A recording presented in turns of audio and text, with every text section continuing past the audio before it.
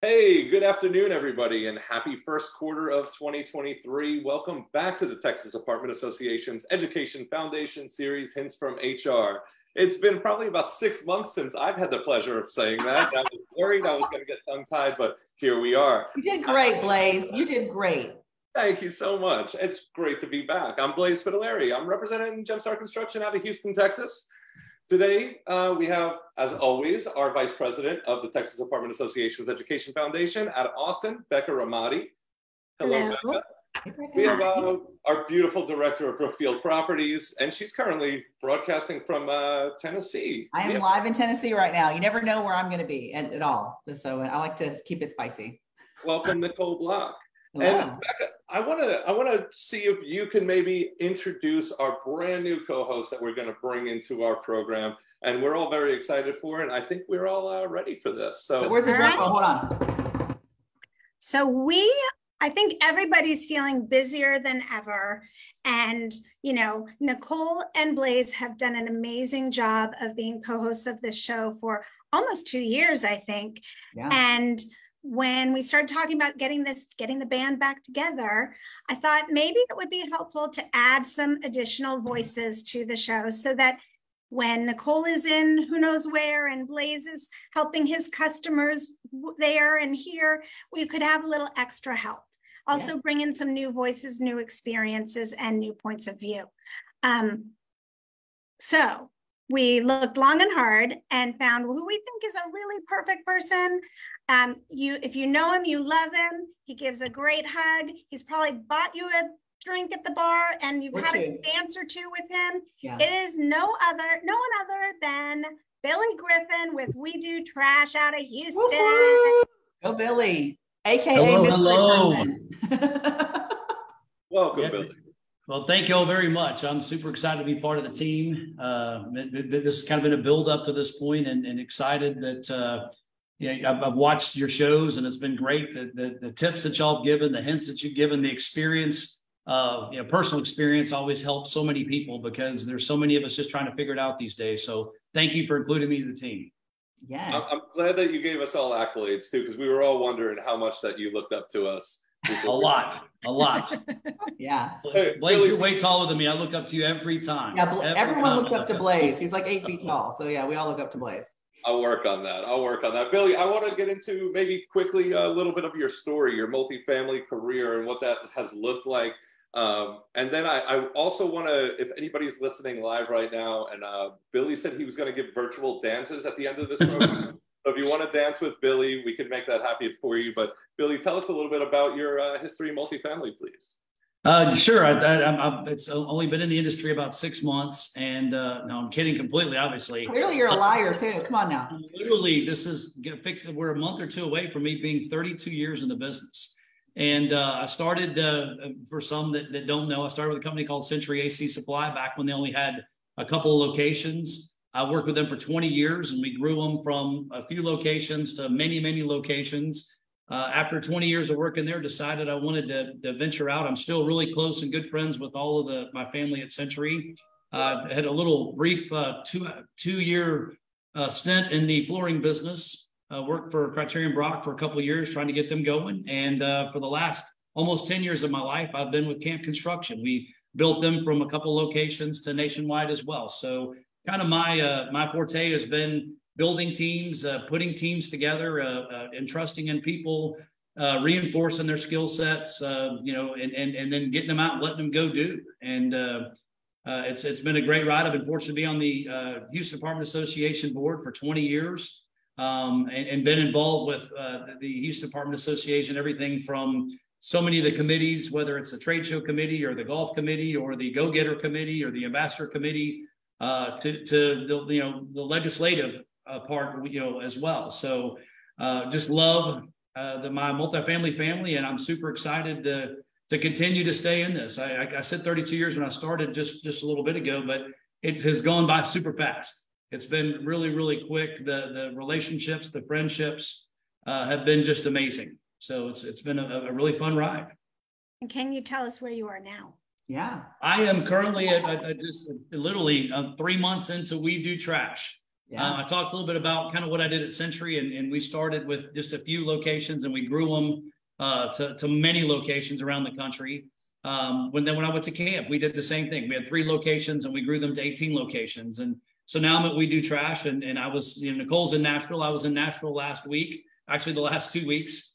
Yeah. And I'm the VP of Business Development. So we are going into a lot of new markets. We will be in Phoenix and Atlanta and Orlando, and we're going to be growing just like we did some of these other companies that I did in the past. So I'm thankful to be a part of the We Do Trash family. And again, it's part of the HAA. I tell everybody, it's while we're all friendly competitors in this industry, more of us all get together and ask about each other's kids and families. And, when we're going through crisis or trouble or struggles, we're always there to pick each other up, even if it is somebody that's a direct competitor. I mean, Blaise and I were competitors for years, but we still were very friendly and kind to each other. And I think that's what's so unique about this industry is that people really care.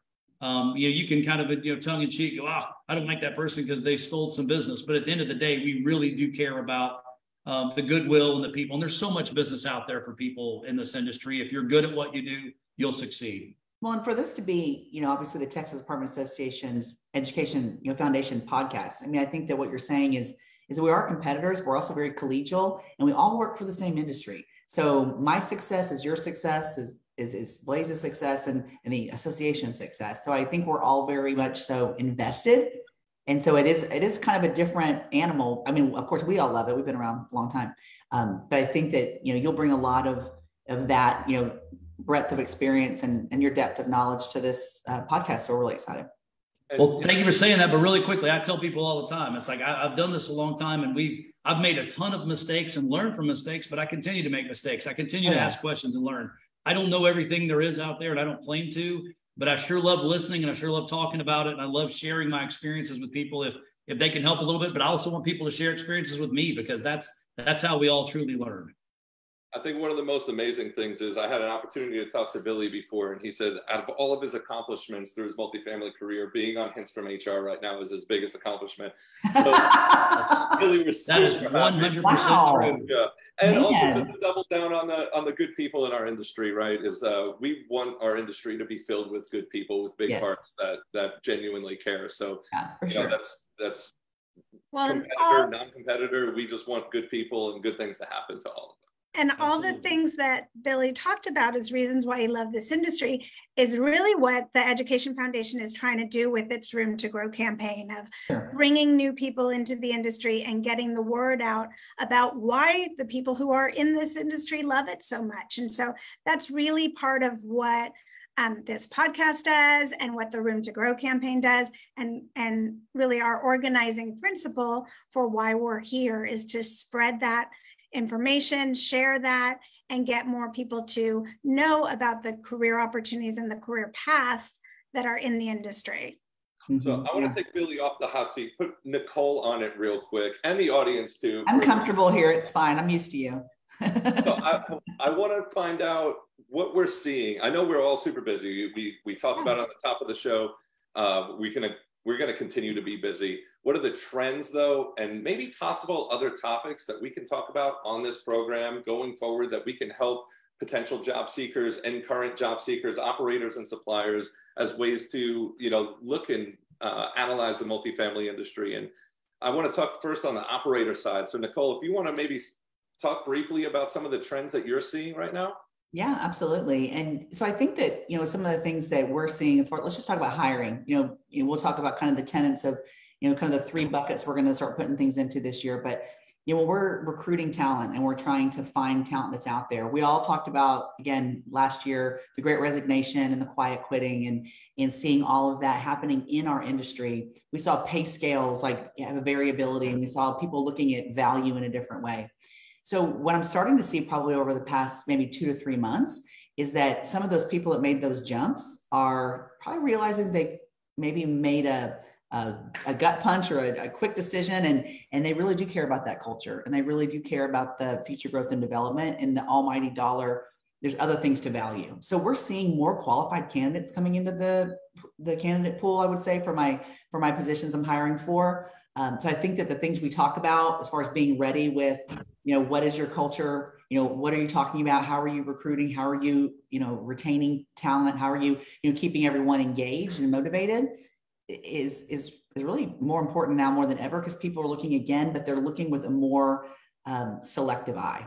So I would probably say I'm seeing that as a trend in hiring. And then I would also say just our market, I would probably say kind of slowed. I mean, debt markets change, interest rates are increasing. You saw people kind of like step back a little bit and get a little bit more cautious.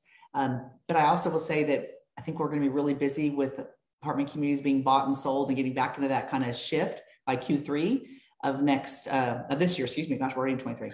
So by Q3, so I think we have the next 6 months to get that bench ready. I think we have the next 6 months to get our industry as, again, kind of stable in the lull of the chaos before we're right back in it. So I'd probably say those are the top two things I'm looking at. And then as leadership, just making sure that we're focused on strategy. We're really trying to make sure that we're wagging the tail, not the tail wagging the dog. So I think that at my peers and even with my company, we've tried to be more consistent about putting processes in place, recovering from the last 2 years probably, and just attacking the year with more intention. So I'd probably say those are the 2 or 3 things on the operator side of the world that I'm seeing, but love to hear about suppliers trends too. Yeah. I think it's insane that we're already almost closing out the first quarter. And Billy, I do want to hear from you as well, because you just touched base on you're going to all these other markets right now and you're building up. So do you even maybe touch base on, do you see anything different from market to market as well? Texas, yeah, from a high level and consistently, to Nicole's point, a lot of people are being cautious right now with the, oh my gosh, interest rates, Fed's supposed to meet again today and maybe bump it again. And, not as many properties are being sold. There have been, though, again, we're looking back to the last year and a half, a lot of people have changed companies because of the almighty dollar, because the pool wasn't maybe, or they weren't as comfortable in the role that they were in. And we're seeing that there's definitely a lot of people that are cautious, but they're optimistically cautious. It's like, hey, look, we're again, Nicolle touched on it. We're seeing more qualified people coming back into the market, more qualified people coming into play, especially on a supplier side. And when you're looking at folks, it's kind of nice to have somebody that they understand that, hey, you may come here and make a little less money, but the opportunity is going to be better. You're going to be happier. You're going to be more fulfilled in your life. And it's going to be just a better overall move for you. Market to market, the markets I've been in. Like I said, I was out in Phoenix a couple of weeks ago, Nashville 2 weeks ago, and then back in Houston this week, Dallas for the trade show. But it's again, it's pretty consistent. You're going to a market like Nashville where you're seeing a lot of cranes, you're seeing a lot of building, there's a lot of construction going on. Yes. And with that, you're like, oh, these units are coming out and they're coming on, which will be great.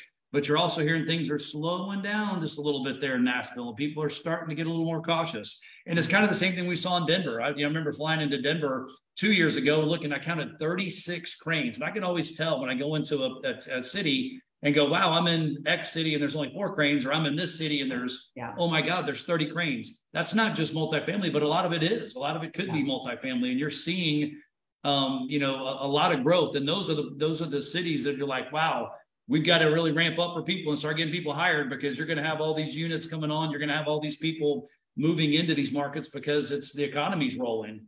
But people are also a little more, cautious. I think that, Nicolle, you said Q3, and I think that a lot of people are saying, hey, we get through this first quarter, which we're already surprisingly almost there. Yeah. Get into Q2, everybody kind of settles down a little bit after some of these trade shows hit.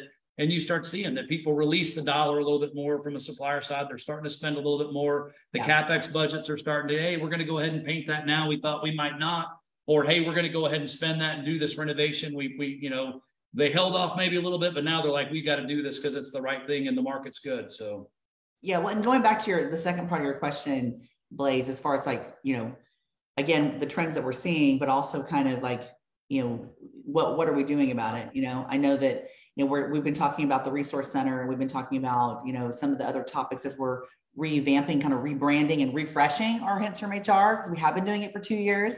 But the world has changed, right? And we went from surviving to hopefully thriving. Like, that's the goal, right? We want to, so I think people's mindset has to change. So I know that, yeah, go ahead. I think what you said about companies being more intentional is perfect, because that's what we want to do with this series as well. So in early January, TAA Education Foundation launched a resource center. We wanted to make sure that all the materials that we've developed over the last few years were available to all TAA members. Yes. It is available via the TAA website, TAA.org, and under resources, you'll see TAAEF resources. And you do have to log in to access it, but it gives you information about how to get a login and a password if your company is a member. Right.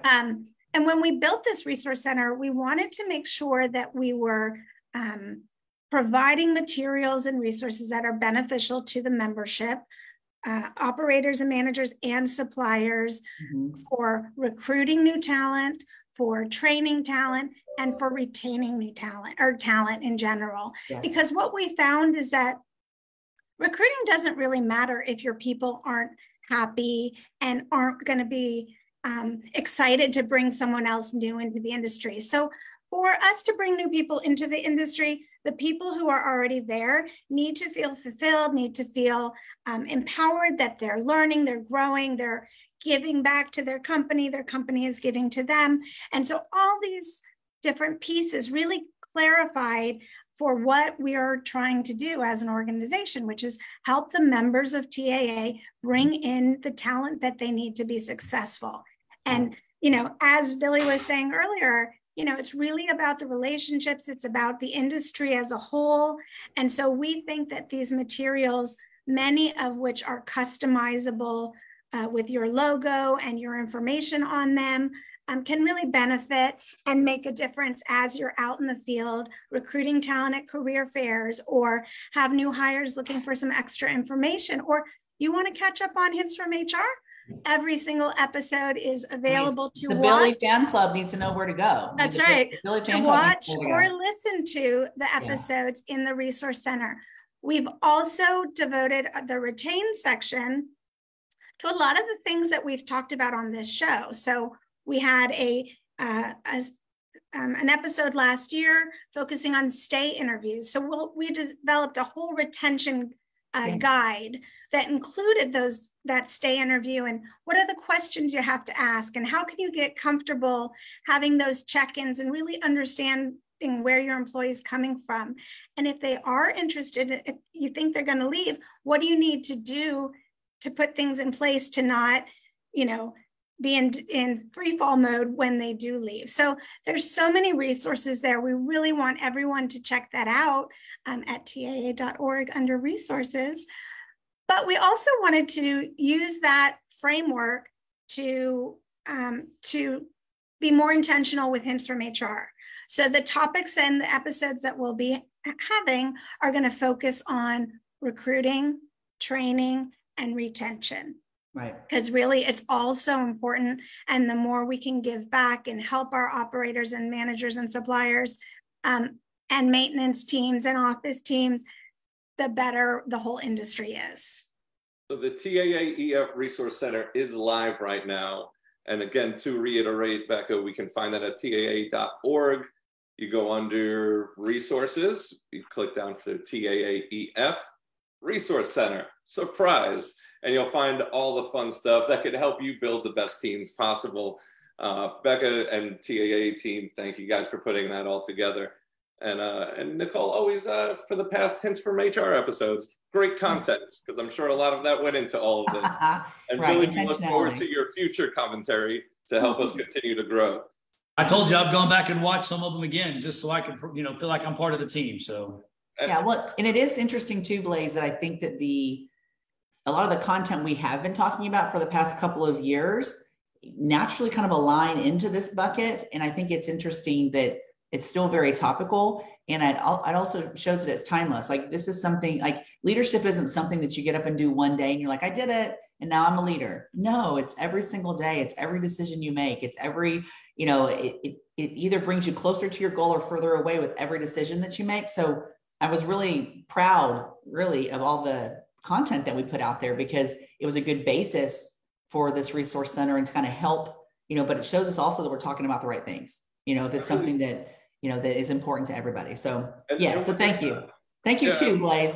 Yes. Absolutely. For whatever I provided, I hope it was useful in some degree. But I feel like the Resource Center too could be utilized, even if, you just need a brush up on some things or some new ideas in general. Love it. So just feel free to peruse the page and find some information that could be useful to maybe some of the people above you, some of the people to the side of you, or beneath that are up and coming and want to be leaders. So there's a lot of opportunity there and a lot of content. So please. And one thing I was just thinking about too is when we're saying it's every single day. Two quick things. So even we had a new recruiter that joined our role, and I just started working, with them, and I was, we're struggling in some markets. I'm like, have you gotten the? And we lost Nicolle. We lost her. Tennessee, technology trains up in the city right now. Maybe they hit one of the fiber optic cables. Probably what it was. She's at a property that's just doing great things. So technology is great when it works, and it's a little scary when you kind of go, uh-oh. Right. There was one point where all your faces got frozen, and I was like, am I still on here? You were frozen for a minute, but this is what we work with. We're used to this. We keep on moving. And I think she's about to come back in, but I think she's saying, like, don't forget about it when you're onboarding people, that the Resource Center can be that. It can be a tool that you can give to new employees. It can be something that you can share, and they're going to be thankful that you've shared that with them too. Hi, Nicolle. Hey guys, so my internet just decided, it was like, you know what, you're done, and you can get back in. Mine usually says put another quarter in, so I have to put more quarters in. I mean, clearly, I didn't pay the bills, guys. We talked about the money. I just paid it real quick, and I jumped back on. So did you finish my thought? What was I think I did. Sharing the Resource Center with new employees, recruiters for sure. Really the whole team. Yeah. So let them go back. Let them go back and watch the videos, because I'm telling you, there is so much good content that you talked about that y'all hit on the last 2 years it's still relevant. It's still kind of to your point. It's like you may say, hey, I'm trying to talk somebody on my team into doing this, or hey, we're having the same exact problem, and you may see it as an employee with your company, but maybe show the video and share it with some of your team and go, hey, they're talking about this. Here's 5 solutions on how we can fix this or work towards solving it.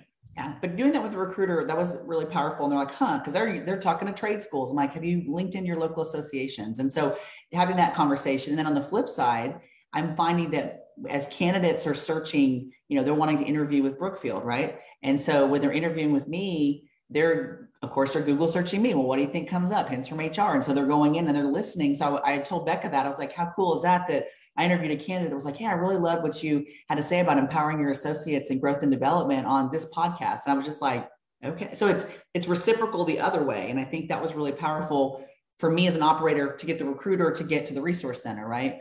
But also for candidates, they're out there and they're looking. So I think that those are 2 really interesting, kind of tidbits from what just happened. One of the things that I've really loved the most about this show and the conversations, and I think, Nicolle, you probably said it, but these are prompts for conversations. Correct. And I think that we've been through so many unprecedented events and so many opportunities to rethink this and rethink that.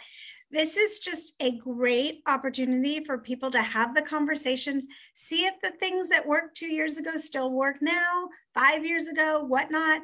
And think about where we are today, and if you can do something different that's going to better help your company, but especially your people. It's a great prompt, a conversation starter. And we say that all the time because we're like, we don't have the answers. We're always like, we don't have the answers. However, here are the questions, and you need to ask the questions. You and your supervisors, you and your executive team, your C-suite, your site associates, your suppliers in the field. If you're not asking the questions, you'll never get the answer. And so I think that's what we've been trying to do with this platform, is just pose more questions. That's from your local associations to your state associations, to your nationals. Invest in the courses, the training, find people to be your mentor and mentee as well back. It's the longevity of building your teams and this wonderful industry. And I did want to, if we want to go this direction, maybe talk about briefly some of the episodes that we have coming up from Hints from HR, because we actually have a few topics that we're going to go through. And audience, again, if anything has prompted you or you want to hear another topic over again with a new perspective, since we're in a new year and a new time, please reach out to us. You can leave it in comments. You can reach out to Becca, Nicolle, myself, or Mr. Billy Griffin. So any way you can get a hold of us to throw some topics out, we're willing to listen to them and put our best foot forward and try to get them out to you. But we have an upcoming episode called Changing the Hiring Mindset. So who wants to take that? What does that mean? So, well, I'll take that one because we have Melissa Rhodes with Graystar. She's out of Austin, is going to be our guest for that episode. And just, we're in it, like I just said, we're in a different time. We have to think differently about how we're recruiting, who we're looking for. I mean, without calling anyone out, I can always remember being at a career fair with a recruiter who said, she doesn't look like my company. We can't do that. That's, I don't think we could do it then, but we really can't do it now. No, and we should never have done it, but for sure. Never have done it, but, No. We need to rethink about skill sets and who we're looking for and what it means to be this position title. And so I think Melissa will talk a little bit about that and her experience. So excited to have her come on. Nicolle, you want to add anything on that topic? No, I think that mindset is huge. As you guys know, I'm partial to the mind, love my psychology and leadership. But I think that, changing that mindset, because it is ever changing. You have to be fluid. You have to hire to the individual skill sets, your team dynamics, leaning into their strengths. And so I think it's a lot of good, just great conversation. And I think that we also talked about the two things we do behind closed doors is we interview and we coach, counsel, and terminate. Those are the two things that managers have the hardest time with because it's not modeled in front of them. So I think by us modeling it and talking about some tips, I think it'll be really helpful. That's great. A fun fact about a career fair, I met Becca Ramati at one once, and most of the conversation was if you with TAA ever did a podcast, I'd like to be involved. So that full circle. And there you go. I think that 5 years later it actually happened. That's awesome. So, That is awesome.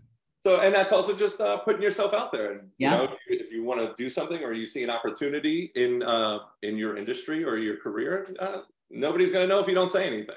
Well, Blaise, I'm going to jump back to what you said earlier. You said, hey, if people have ideas and they want to share them, feel free to share them. But also, if you feel like you would make a decent guest, or if you don't like speaking in front of public, but somebody that would be a good guest, please send them our way. Voluntold is how we work, man. I mean, exactly why we're here day in, day out. We're half the time we're voluntold.